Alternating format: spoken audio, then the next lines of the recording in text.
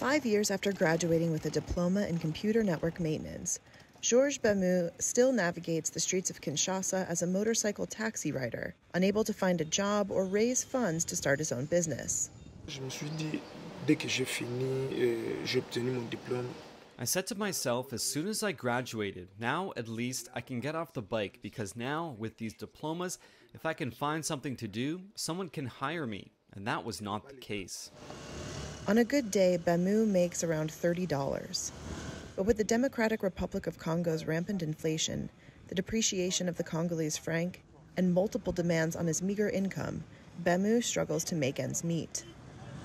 Like millions of Congolese who will head to the polls on December 20th, he has seen little improvement in living conditions despite Congo's vast wealth in critical minerals and President Félix Tshisekedi's 2019 promise to create more jobs.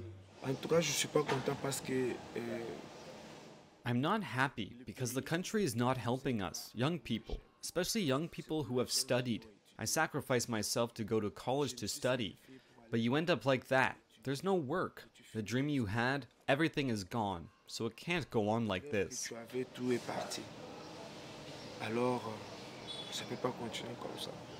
DRC is among the fastest growing economies in sub-Saharan Africa, boosted by its mining sector. It's the world's top supplier of battery-grade cobalt and the third largest copper producer. But little has trickled down to the majority of its nearly 100 million people, where around 60% live on less than $1 a day. Meanwhile, unemployment is at 80%, and most people remain dependent on the informal economy, a Congolese economist told Reuters. Tshisekedi has blamed some of Congo's economic woes on external factors, such as the COVID-19 pandemic, the war in Ukraine, repeated Ebola outbreaks, and the persistent security crisis in the east of the country. His main opposition challenger, millionaire businessman Moise Katumbi, has said he'll improve Congo's business environment to attract investors. Bamue said he voted in 2018 hoping for a change.